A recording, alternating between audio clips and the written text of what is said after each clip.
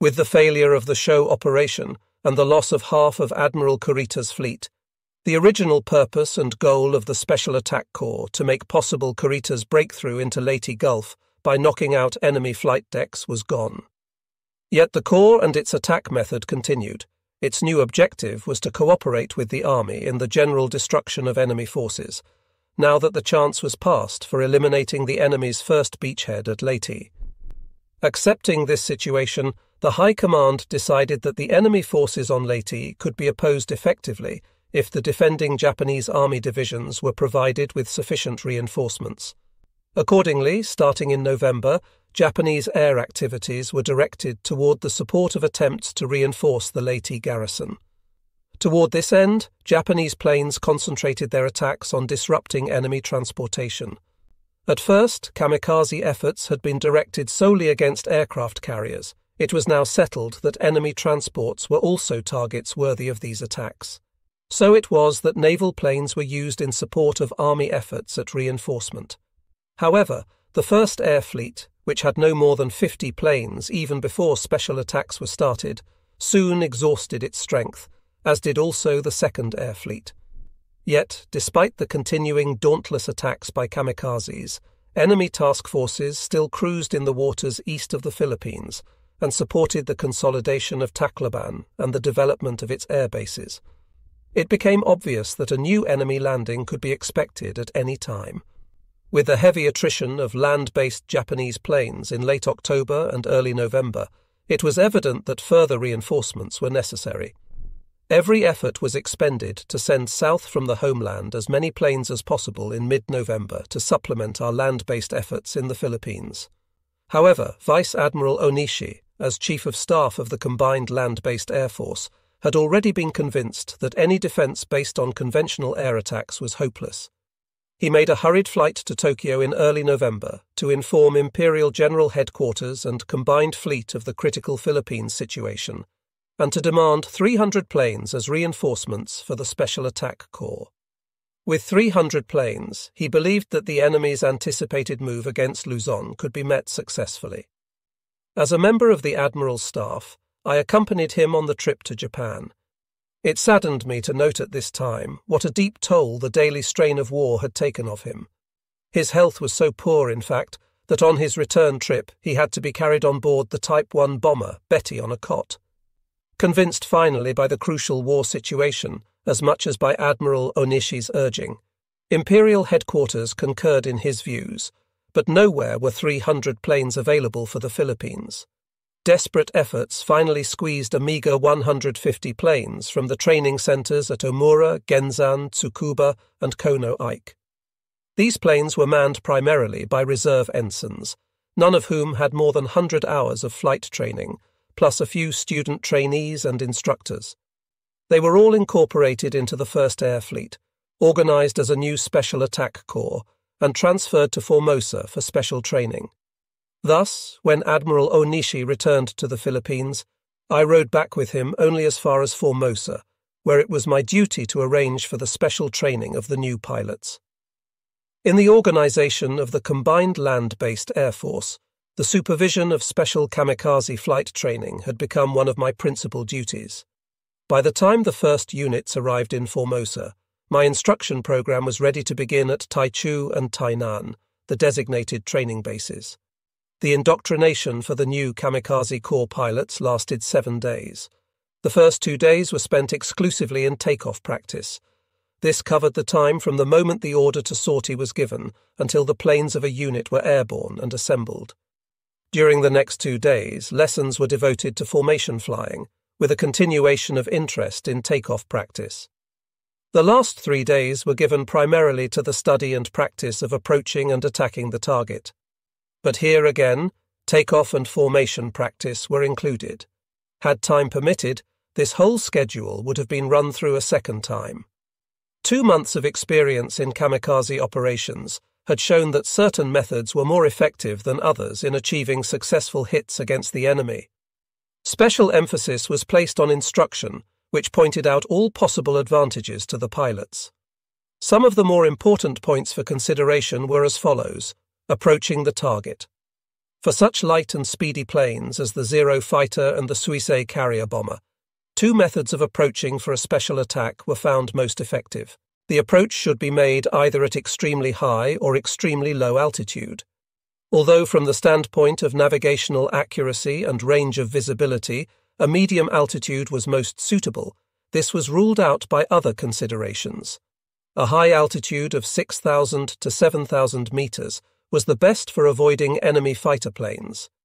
Planes at that height are not easily visible from sea level, and although enemy radar could detect such an approach well in advance, it took time for enemy fighters to climb up within attack range. Also, the higher the altitude, the greater the difficulties of interception. Above 4,000 meters the air is rarefied, and pilots must use oxygen. At 7,000 meters, a pilot's ability to fight is impaired, as vision and accuracy of judgment decrease. At this altitude, any trouble with oxygen equipment may result in the pilot's blacking out and losing control of his plane. These factors made a high-altitude approach most desirable from the standpoint of evading enemy fighters. In an extremely low-altitude approach, our planes would fly close to the surface of the sea to prevent early detection by enemy radar. In late 1944, enemy radar was believed to have an effective range of about 100 miles at high altitude and less than 10 at medium or low altitude. Visual detection of our planes skimming low over the water was also difficult for the enemy's combat air patrol, so that the danger of their being intercepted was further reduced. Both these methods had been used to advantage in the Philippines during October and November. When several attack units were available, both high and low approach methods were used in conjunction with varying approach courses. When the enemy target was sighted, planes of all units would converge toward the point of attack for the final run-in. Angle of attack in a high-altitude approach, caution must be taken to ensure that the final dive angle is not too steep. In a long, steep dive, as the force of gravity increases, a plane is more difficult to pilot and may go out of control. It is essential, therefore, to make the dive as shallow as possible, taking careful note of wind direction and the movement of the target. A plane making a low-altitude approach must, on sighting the target, climb sharply to 400 or 500 meters before going into a steep dive on the target. This method requires skill on the pilot's part because the hit should be made down onto the deck of the target ship for greatest effectiveness. As an example, one day a flight of several Zero fighters took off from Cebu and, flying low, took a circuitous route through Surigao Strait toward Tacloban. They suddenly discovered an enemy cruiser near Dulag. One of the planes made an abrupt steep climb and an almost perpendicular plunge for a direct hit on the target's deck. The ship split in two and sank. Since this action was reported by a high-flying fighter plane, the ship attacked may have been a destroyer instead of a cruiser, but the prompt sinking proved the effectiveness of hitting the deck at a steep angle. Point of aim against carriers. The best point of aim is the central elevator, or about 1/3 the length of the ship from the bow. Next best is either the fore or aft elevator, both being vulnerable locations, since the destruction of these sections destroys the operational effectiveness of the ship. Against other types of ships, the base of the bridge, where the ship's nerve center is located, is the most desirable target. A direct hit there is almost certain to render the ship inoperational. Against destroyers, other small warships and transports, a hit any place between the bridge and the center of the ship is usually fatal. Small warships and transports, having no deck protection, are extremely vulnerable to aerial attack. A single kamikaze plane could sink such vessels with a direct hit, target selection. Had there been no shortage of planes, it would have been desirable to send 4 kamikazes against a large carrier, 2 to strike the central elevator, and 1 each the fore and aft elevators. In theory, 2 or 3 attackers were considered ideal against an escort carrier.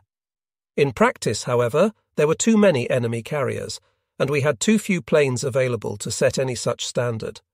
Accordingly, in the hope of a telling direct hit, a single plane was usually sent against each carrier.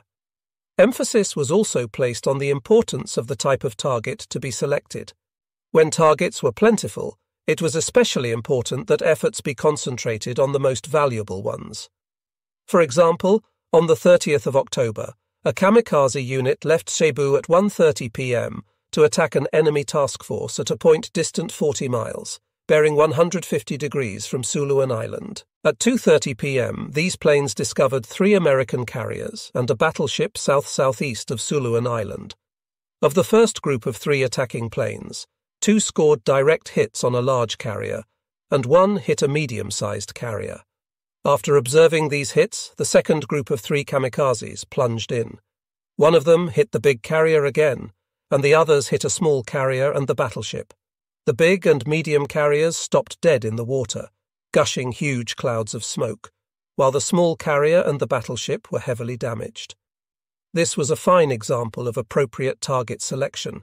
Every effort was made in training to achieve this kind of judgment and ability. Takeoff. In carrying out special attacks, it is very important that a pilot board his plane, take off, get into formation, and move toward the target with all possible speed. A properly camouflaged plane parked away from the airstrip is seldom damaged by enemy plane attacks, but once the camouflage is withdrawn and the plane is moved to take-off position, it is in clear view and as vulnerable as a sitting duck on a pond.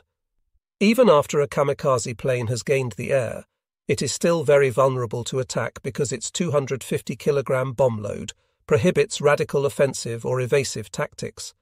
Consequently, special attack pilots were given intensive takeoff training to develop speed and agility so that they could avoid interception at the critical start of their sortie. The morale of kamikaze pilots was so high that they sometimes sortied even if the plane's engines were not functioning properly. Foolhardiness in this regard often resulted in failure to carry out the mission, or even forced landings and damage to the plane. To forestall such mischance, it was strongly impressed on the pilots that they must check and promptly report any malfunction of their aircraft. In a heavily loaded takeoff, it is important to keep the nose of the plane from rising too soon, to manipulate the controls slowly, and to hold an altitude of 50 meters until good flying speed is achieved. Pilots were also cautioned to concentrate all their energies and attention on getting off the ground, and not to be distracted by their comrades at the time of takeoff. A final important element at the beginning of a mission is the matter of joining and keeping formation with a minimum of time and effort. To attain formation without circling, planes should be airborne at 100-meter intervals after the leader, and then gradually close ranks. It was repeatedly stressed that individual planes should keep formation no matter what weather was encountered. Navigational training is of utmost importance if a pilot is to locate assigned destinations. Accordingly, kamikaze trainees were firmly impressed with the need for checking reference points, holding to course, and keeping track of time and distance flown in search of the enemy. But so hastily were the units of the Special Attack Corps thrown together that much basic training had to be taken for granted. In mid-November, for example, an enemy task force was reported to the east of Lamon Bay, and 3 kamikaze planes were dispatched to attack it. The following day, the No. 2 plane returned to base. The pilot reported that they had arrived at the location given only to find bad weather and no enemy task force. While searching the area, the planes became separated. When this particular pilot lost his mates and was still unable to find the enemy, he flew westward in search of Luzon Island and his base. He finally sighted land and put down in the first open space he saw. It was Echague, nearly 150 miles north of Manila. The next day he flew southward, following the canyons, until he reached an airbase and landed at Clark Field.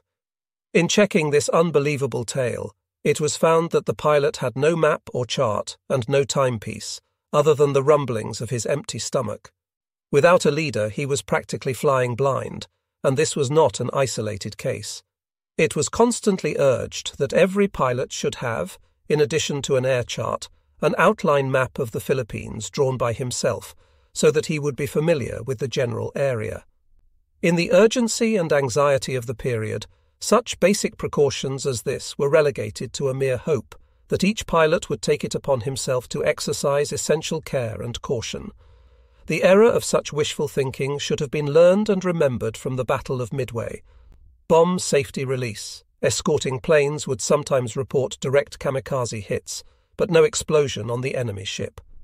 This was a result of the pilot's failure to release the bomb safety before making his final plunge. Such cases were most regrettable because they meant the loss to us of an irreplaceable pilot and plane, with only negligible damage to the enemy. The individual reasons for such improvidence, thoughts of God's status, concern at self-immolation, fatigue, excessive excitement, or emotionalism, we shall never know. It is likely that the pilot's very concentration on scoring a telling hit made him forget that one vital step toward his goal. The first kamikaze pilots were instructed to release the bomb safety as soon as they were clear of land and flying over the sea. But then, if they were unable to find a target, the bomb would have to be jettisoned before they could make a safe landing back at the base. To correct this wastefulness, pilots were ordered to release the bomb safety only upon sighting the enemy. Still, some pilots would forget. This practice of pulling the release upon sighting the enemy was maintained, however, and provision was made that the leader of the fighter escorts would fly close to the special attackers on nearing the target and check to see that the safety had been released in each plane. Frequently, he would have to signal a reminder to a forgetful pilot. Such was the substance of instructions given to kamikaze trainees in Formosa, in the new course that I set up. The students took to their lessons with great enthusiasm. There was no actual practice given in low-altitude approaches, because the steep climb and sudden dive involved were too dangerous. But there was practice in 45 to 55-degree angle dives, using the airfield command post as a target. The pilots would come diving in at such a rate that we felt sure they would crash. It was frightening to see how close they would come, so great was their zeal in learning. Despite the short period of their indoctrination, the training was effective, and many of these Formosa-trained pilots achieved brilliant results. There is seldom a morale problem with frontline troops who are in daily contact with the enemy. Men who have faced the chilling whine of air attack, the bomb blasts, the booming of heavy bombardments, or a machine gun's staccato, men who have seen companions become the dead and dying victims of war. Such men can readily develop the desire and maintain the will to fight and risk death. But to develop, let alone maintain, the same spirit in rear area troops is a difficult task. It was no problem to find the spirit required for kamikaze operations among the pilots in the Philippines, who had suffered relentless enemy attacks and had seen the futility of conventional bombing efforts against the enemy. But after the failure of the show operation, new pilots as well as planes were needed in the battle theatre if special attacks were to continue. The greatest problem for everyone concerned was how to instill the required aggressiveness and morale for special attacks into men fresh from flight training in the homeland. Imperial Headquarters ordered the organization of the new Special Attack Corps with great misgiving. Its personnel were inexperienced and its equipment was in poor condition. Of the first 150 homeland planes assigned, not more than half were actually expected to reach the Philippines. Even with skilled pilots and good equipment, in other ferrying flights from Japan, an average of only 70% arrived in the Philippines. On one occasion, for example, 15 fighters were promised to reinforce the Philippines sector. Their arrival was looked for daily, but no word came even of their departure from the homeland. Finally, it was reported that they had taken off from Kanoya, but only 12 planes. The next information was that they were delayed in leaving Oroku in Okinawa. 10 were eventually able to continue from there. On the next hop, one was forced to land at Miyako-jima and another at Ishigaki-jima, so 8 reached Formosa. Though there was nothing difficult about the last leg crossing Bashi Channel to Luzon, only 5 of the 8 made it to Manila and landed at Nichols Field. Of these, 1 broke his landing gear and another damaged his tail wheel. Thus, 3 planes actually arrived in flyable condition. Tragic indeed. In the light of such experience, what could be hoped for from untrained kamikaze newcomers, various delays were expected in obtaining the new volunteers and making necessary preparations for their transfer. The first group of 150 planes, from Genzan in Korea and from Tsukuba and Kono Ike in Japan, came in short hops by way of Omura, Kanoya and Oroku. To the surprise of all, they arrived in Formosa within 7 days after being ordered. Even more surprising, of the 150 that set out, 140 planes and 148 airmen actually reached Tainan for training. only 10 planes were damaged in getting to Formosa, and only 2 pilots dropped out because of illness. The 8 extra men had squeezed in with friends, determined to come along even though no substitute planes were then available for them. Training of the new kamikaze candidates was completed as rapidly as possible, and each unit was rushed to the Philippines just as soon as it had finished its instruction. By early December, the enemy had begun heavy bombardments of our ground positions on Ormoc Bay, on the western side of Leyte Island, and followed these shortly by landings along the bay. The focal point of our attacks was thereupon shifted from Leyte Gulf to the vicinity of Ormoc and the Comotes Sea. Despite all our efforts, however, we were unable to repel these enemy landings, and on the 14th of December, the Americans pushed northward through the Mindanao Sea and landed on Mindoro Island, evidently in preparation for an assault on Luzon itself. By that time, my intensive training program was almost completed. I found, however, that while I had 28 pilots, there were only 13 Zero fighters left. I gathered the pilots together and said, since there are just 13 planes available, only that many of you will go. We will send for the rest of you when circumstances permit. This raised a great problem. The pilots who were scheduled to remain behind searched through all the hangars and revetments, and in the far corners of the field. They begged mechanics to put the best parts of condemned planes together into something that would fly. Many of these remnants had been sitting around for a long time. The mechanics caught the pilots' mood and went feverishly to work, urged and inspired by the eager young men. By departure time, 12 additional planes had been thrown together, bringing the total to 25. The 3 extra pilots figured that they could ride along in the radio equipment spaces of 3 planes and begged to be taken to the Philippines. But the clear light of day showed that the 12 jury-rigged planes would never pass a test flight, and despite the willingness of every pilot to risk flying these mended crates, only the 13 scheduled planes took off. That these fledgling pilots managed to deliver more planes than could have been expected of more experienced men gave assurance of the high morale of the kamikaze recruits and showed how keenly they felt their responsibility. Such spirit would seek to make possible the impossible. With my duties on Formosa completed, now that the last planes were going south, I flew to the Philippines with the group of 13 Zeros and landed at Clark Field on the evening of the 23rd of December. There I found that 1st Air Fleet headquarters had already been moved out of Manila and was located on a small hill near Bamban Air Base, at the northernmost end of Clark Field. The reason for moving from Manila was that the enemy already was pushing beyond Mindoro. Enemy traffic through Surigao Strait was endless and undisturbed, except for our conventional aerial attacks against warships and shipping, which were repeated almost nightly. These were largely ineffectual against the vast might of the enemy, but kamikaze planes were not substituted because they were being saved for the decisive battle which appeared inevitable and imminent at Luzon Island. With conservation of aerial suicide forces in mind, the Japanese strategy was to move the greater part of its land forces to the north, around Baguio, leaving a few Army and Navy troops to defend Manila to the death. The northward movement had already begun. Agreements were drawn up between the Naval Air Force and Army units at Clark Field for defence preparations. In negotiations with the Army, Rear Admiral Ushi Sugimoto of the 26th Air Flotilla and Captain Toshihiko Odawara, Chief of Staff of the 1st Air Fleet, represented the Navy.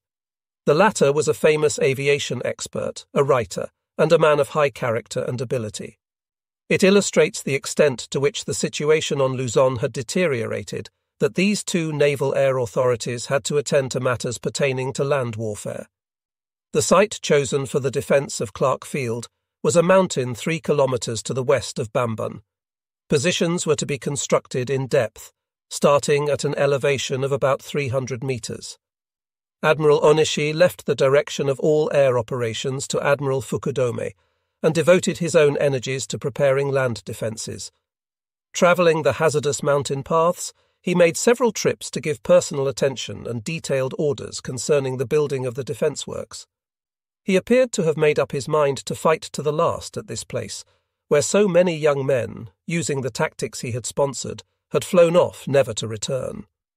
At Bamban on New Year's Day 1945, Everyone assembled in an open space near the air raid shelters. Standing in ranks, we bowed in the direction of the homeland and prayed reverently for the health of the Emperor. Our traditional broth with rice cakes was served to celebrate the arrival of the new year. This was really a treat, considering our sparse food rations, which had been stretched by a monotonous diet of watery potato soup. That evening a festive air pervaded the operations room, where boiled sweet potatoes and yokan sweet bean jelly from the homeland were being served as refreshments. The yokan had been passed around, and there was just one portion remaining when a message was brought in from the radio room. Admiral Onishi stopped the young messenger as he was about to leave and gave him the remaining bit of jelly. When Misaka, the code chief, was making his nightly inspection shortly afterward, he noticed a hum of excitement in the radio room. On closer look, he found all 10 of the young radiomen jabbering gaily as they witnessed the cutting of a small portion of sweet bean jelly into 10 equal bits, one for each of them. These young men had arrived in the last ship to reach the Philippines. They worked, half naked, for long hours each day in the radio room, which was located in a hot, unventilated air raid shelter. They were undernourished and so thin that their ribs stood out like a skeleton's. When Misaka told of their delight with the small gift of yokan, our hearts went out to these boys. Facing hunger and hardship, they stood stoically by the radio equipment at all hours of the day and night. When later it came time to retreat, they marched deep into the mountains with all their heavy gear and kept on working without complaint. They were, in their own way, the equal of the men who met death by plunging into enemy warships. That New Year's celebration was the last festive occasion we were destined to know at Bamban or anywhere else in the Philippines. Exactly a week later, the full force of the United States Navy descended on Lingayen Gulf, 100 miles to the north of Manila.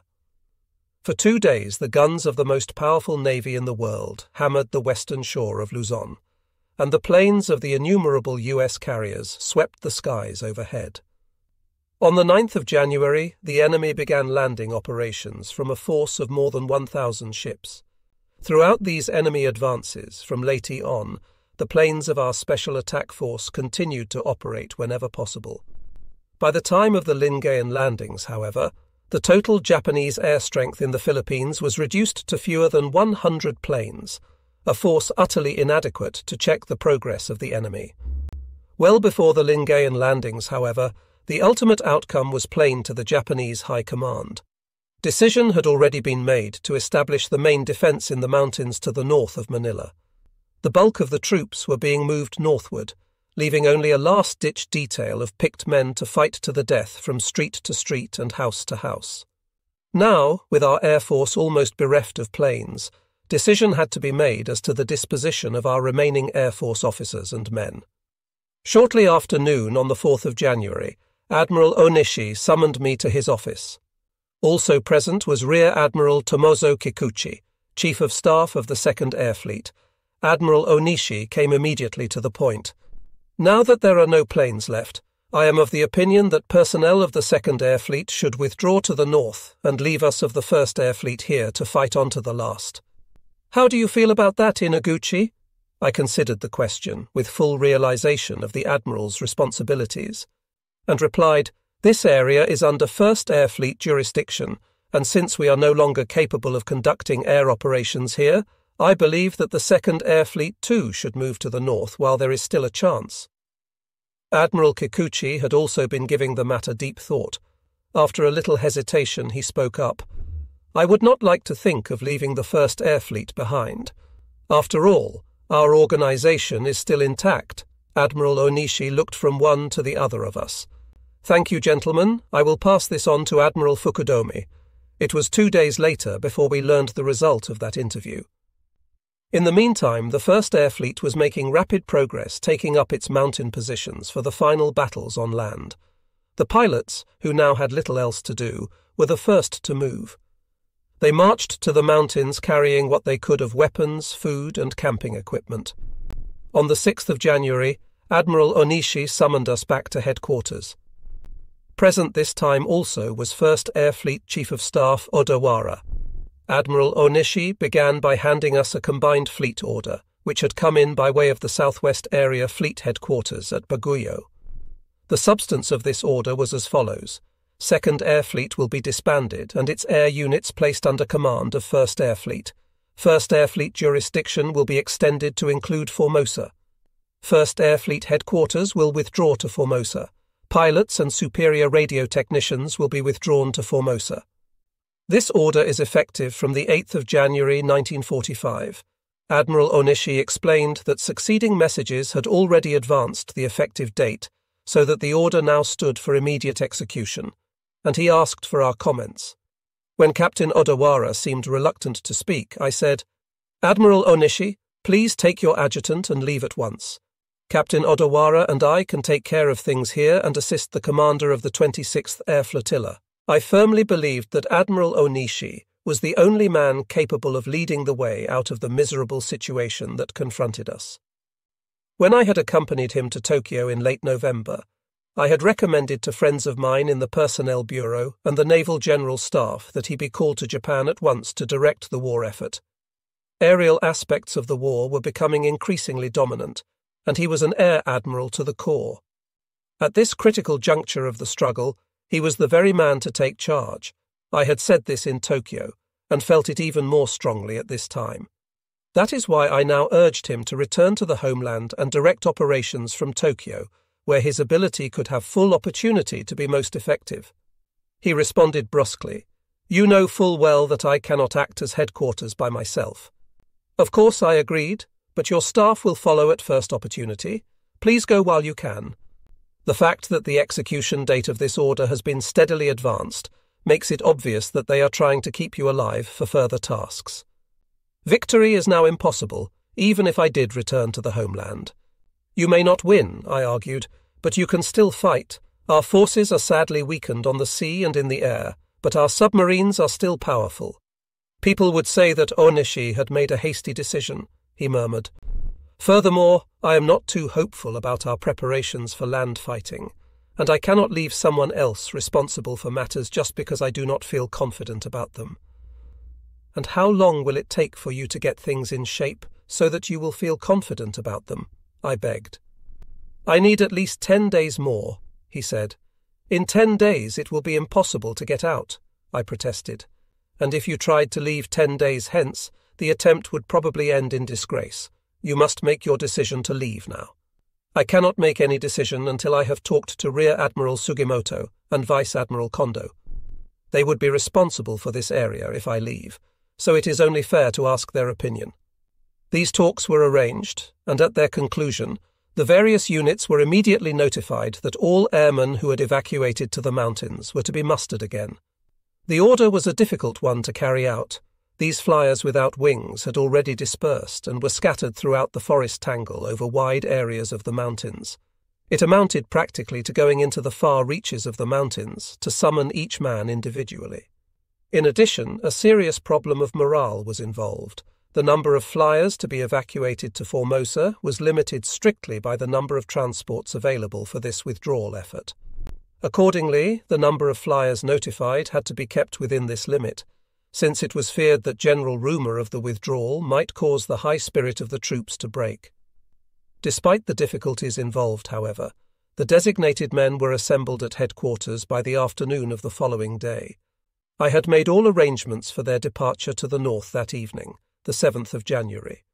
As a further result of Admiral Onishi's conference with Sugimoto and Kondo, it was decided at the request of these commanders that Onishi and his staff would wait 3 days before their departure, leaving then only if the enemy had not invaded Luzon itself. Admiral Onishi had also agreed to leave behind 2 of his staff officers, Commander Miyamoto, in charge of land fighting, and Commander Yaguchi of ordnance. When the Admiral informed me of this and ordered the necessary arrangements, I objected, saying, "If we are going to leave behind 2 members of your staff, let us all remain. If the staff is going to leave, let us all go." Admiral Onishi conferred again with Admiral Sugimoto on this last point, and they reached an understanding that no members of the 1st Air Fleet staff would be left behind. Rear Admiral Ushi Sugimoto was commander of the 26th Air Flotilla, and Vice Admiral Kazuma Kondo was chief of the air arsenal.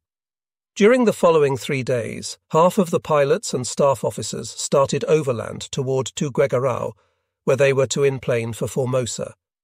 This group, which had to fight it out with Filipino guerrilla forces on several occasions along the way, suffered great privation and hardship before reaching its destination.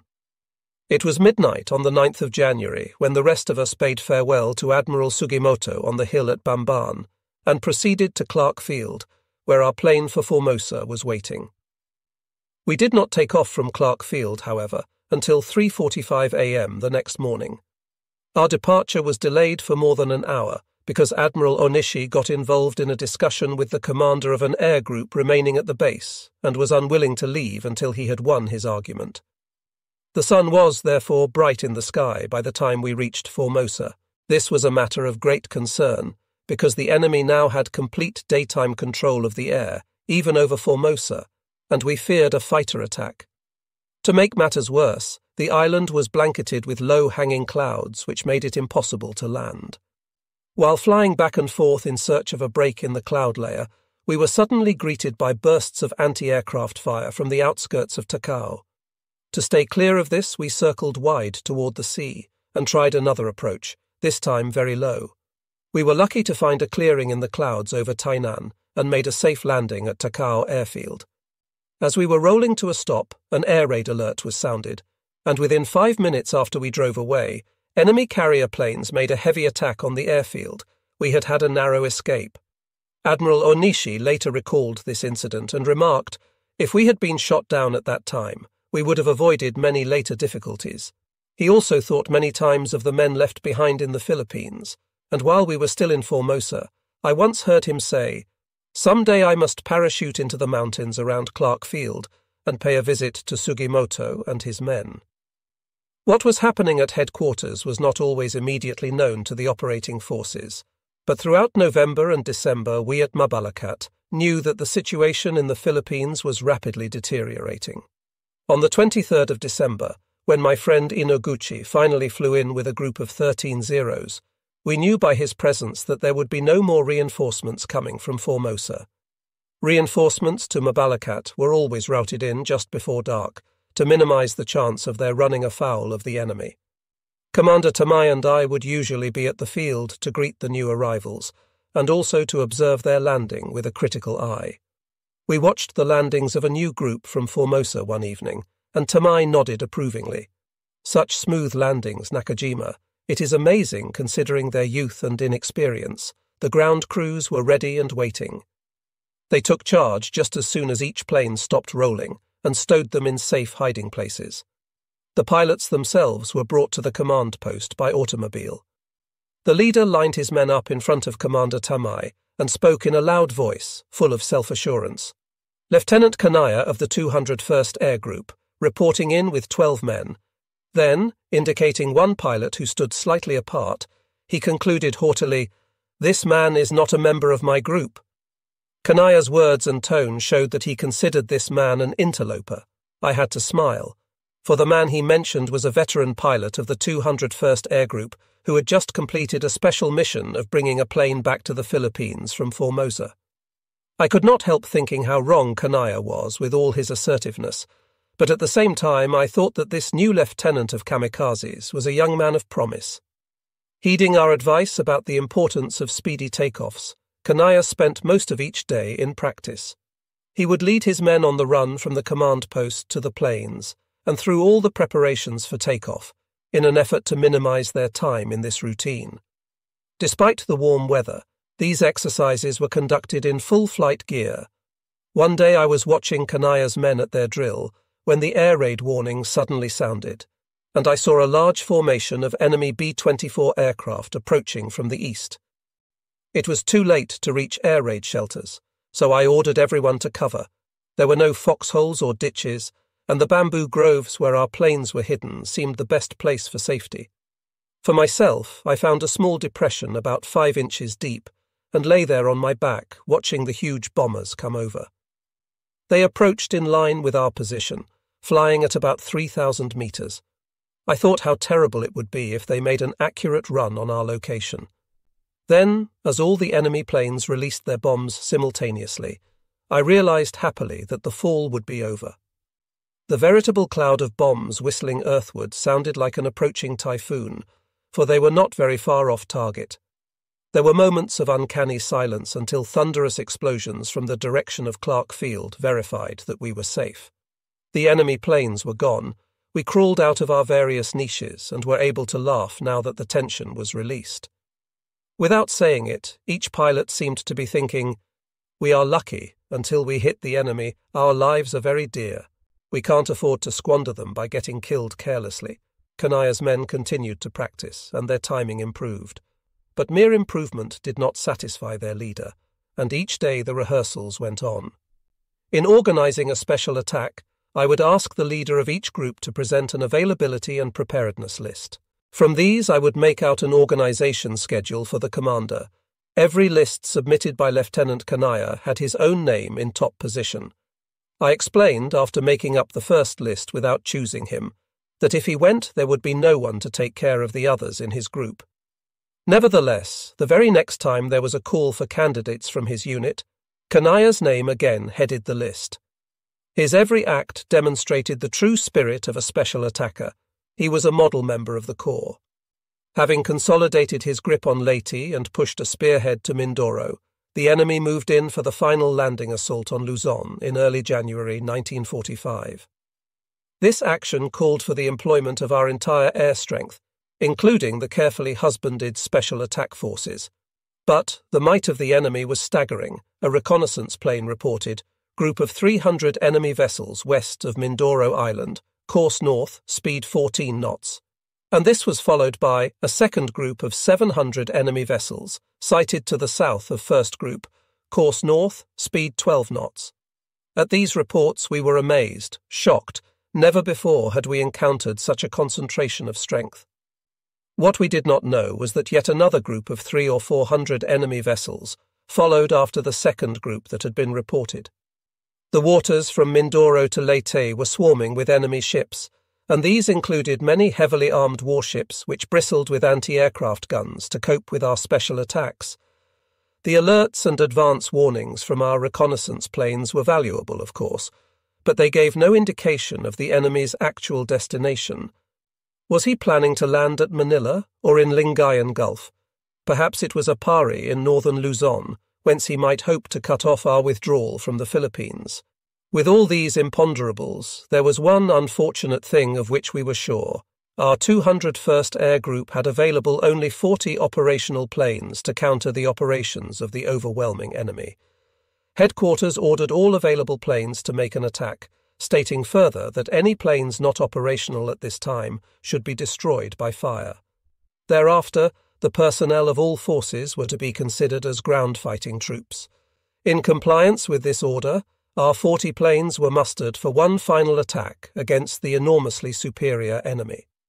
At 3:57 p.m. on the 5th of January 1945, Kanaya led 2 escort planes and 15 bomb-laden kamikazes from Mabalacat in suicide attacks on northbound enemy ships to the west of Lubang Island.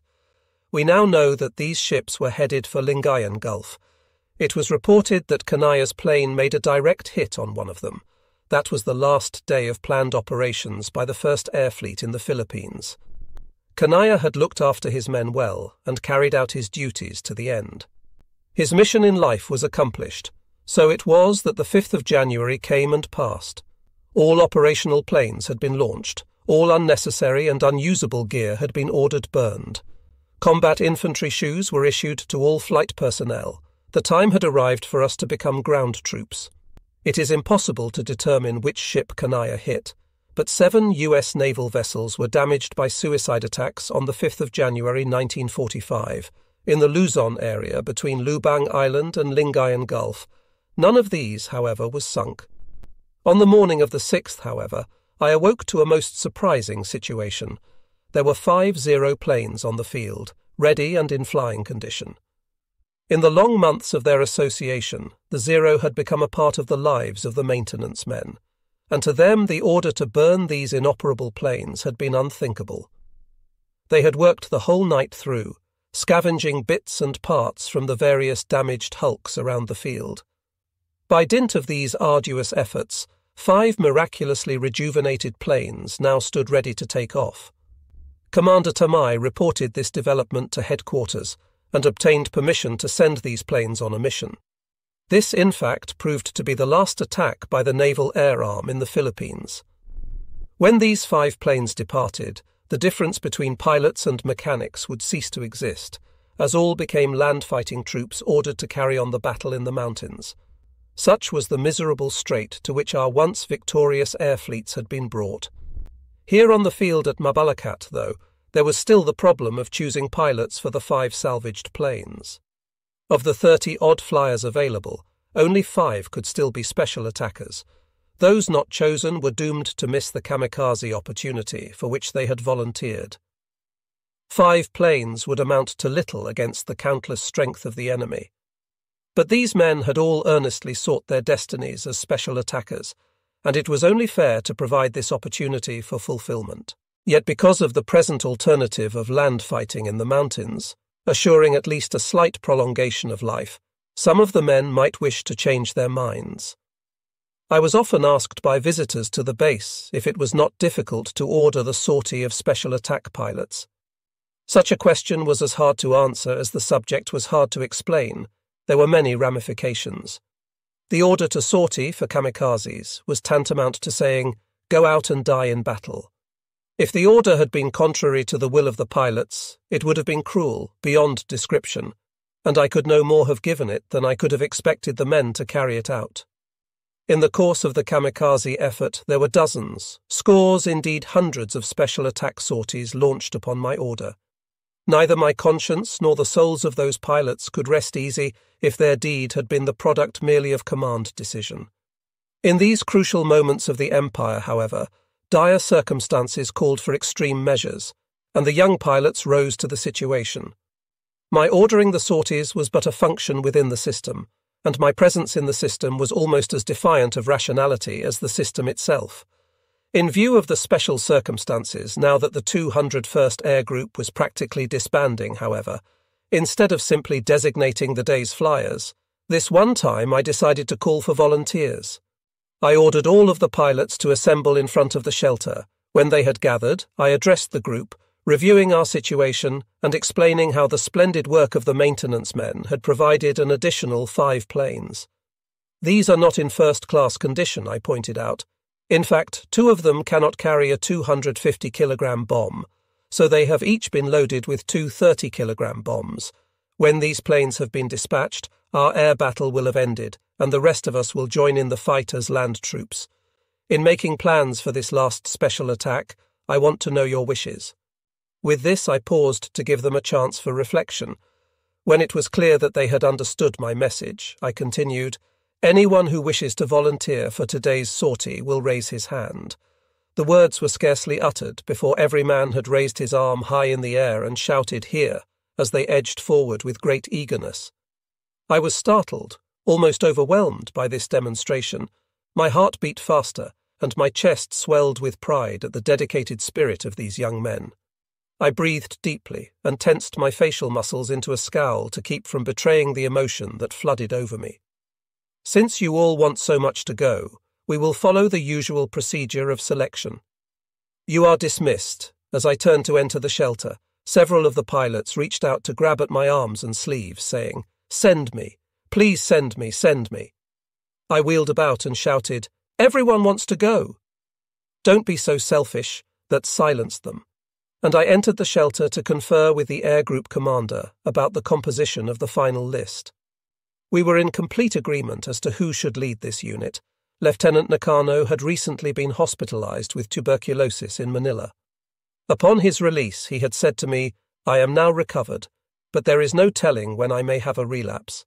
If this recovery were complete, I could wait my turn for duty at the regular time. But if the illness returns, there would be no chance for me to serve. Therefore, please send me on a mission at the earliest opportunity." Remembering his plea, I had kept him in mind for some short-range mission that would not tax his strength. This flight would not be long, and this was the last chance, considering all the factors. Nakano was the ideal man for leading the mission. The 4 other pilots were selected purely on a basis of ability. They were Warrant Officers Goto and Tanyuchi for the first unit, and Lieutenant Nakao and Warrant Officer Chihara for the second. Enemy air raids continued all this while, so that we hardly dared risk showing our heads. Enemy ships were swarming at Lingayen Gulf, and a landing there was imminent. In preparation for a 4:45 p.m. takeoff, the 5 planes, hidden at various points around the Mabalacat airfield, had their camouflage removed and engines warmed up. Now the training which had been practiced so enthusiastically proved valuable. The pilots moved swiftly. As the first plane started to roll, the others followed in close order. The field was pockmarked with bomb holes, but following my hand signals, the planes were skillfully taxied to their starting places without mishap. As I waved my right hand in the signal for taking off, Lieutenant Nakano raised himself in the cockpit and shouted, "Commander Nakajima! Commander Nakajima!" Fearing that something had gone wrong, I ran to the side of his plane to learn what troubled him. His face was wreathed in smiles as he called, "Thank you, Commander." "Thank you very much." The simplicity of the words, the spirit of supreme dedication, robbed me of speech. I wished that I could find words appropriate to the exaltation of the moment, but no words would come.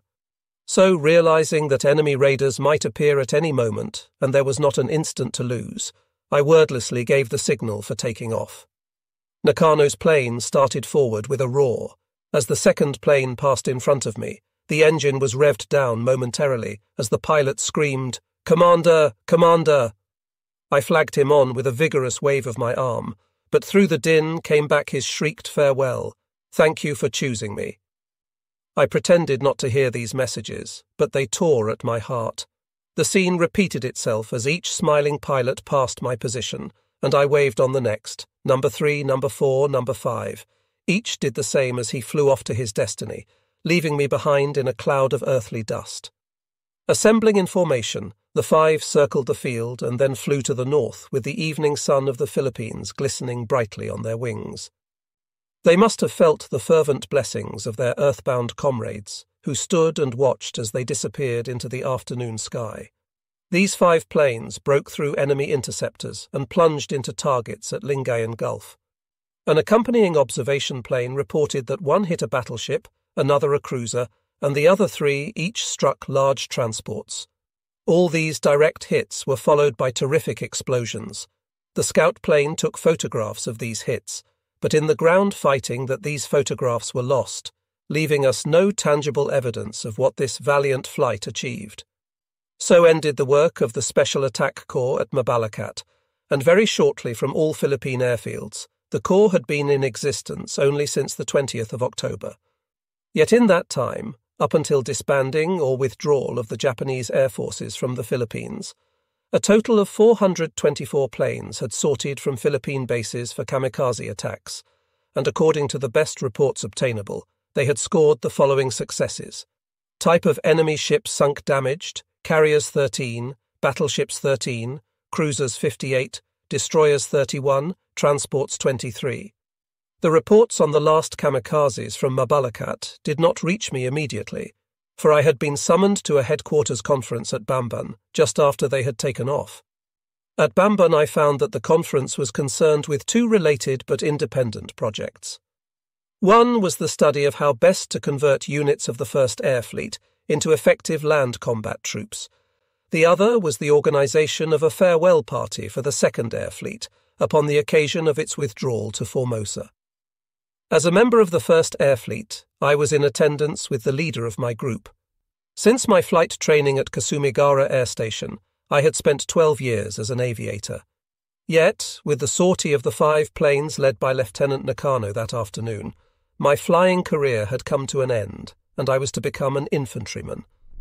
The day's discussions, which actually generated more heat than light, centred about problems quite alien to anything for which we naval aviators had either training or experience. Our concern from now on, it appeared, was to be with building defensive positions, finding out where to assign our various units, and learning how to secure weapons, ammunition, and food. The only issue of infantry equipment that had been made was a half-dozen carbines allocated for the use of sentries. In addition, a few light machine guns had been dismounted from damaged planes, but the 20mm machine guns of the Zeros were too heavy and cumbersome to be carried away for use in our mountain positions. I was apprehensive about fighting on land, and tried hard to recall some of the basic elements we had studied at the Naval Academy 20 years before. When the land warfare meeting ended, I went with my commanding officer to join in discussion of the other subject of the moment. Since its arrival in the Philippines a short 2 months before, the Second Air Fleet had tasted with us all the bitterness of war. Now we were gathered together in a small shelter cave to bid them farewell. Dishes of dried cuttlefish and cups of sake were arranged on long tables. The festivities got underway when Admiral Fukudome and his Second Air Fleet staff arrived. With the food and drink went the usual exchanges of the commonplace, pleasant trip. May you have success, good luck, see you soon, and so on. But in our hearts, we knew that this was a permanent leave-taking. 2 bombers were coming from Formosa that evening to pick up the Second Air Fleet staff officers. At the conclusion of the party, there were cars waiting to take them from our mountain position to the waiting planes at Clark Field. Word came, before our farewell party had ended, that a large convoy was west of Iba and moving northward. There was now no doubt that its destination was Lingayen Gulf.